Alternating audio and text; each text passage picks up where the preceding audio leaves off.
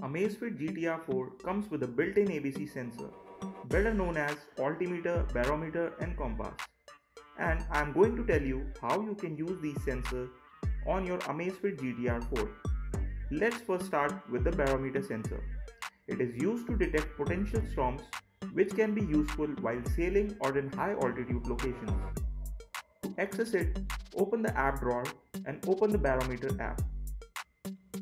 Here you will find the air pressure graph that shows the change in air pressure in the last 5 hours. You can also set a storm alert so the watch will alert you if the air pressure starts changing rapidly.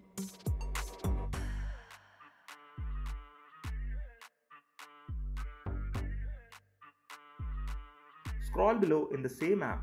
It will give you access to the altimeter on Amazfit GTR 4. Here you can see the changes in altitude over the last 5 hours.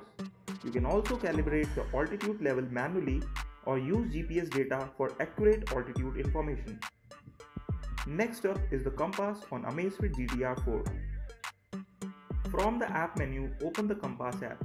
It will ask you to calibrate the compass when using it for the first time. Simply rotate the ball shown on the watch, clockwise or counterclockwise to calibrate the compass.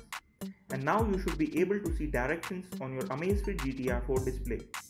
So guys, that's how you use the ABC sensor on Amazfit GTR 4. Hopefully you found the video useful. Don't forget to hit that like and subscribe button to get more videos like this on wearable tech.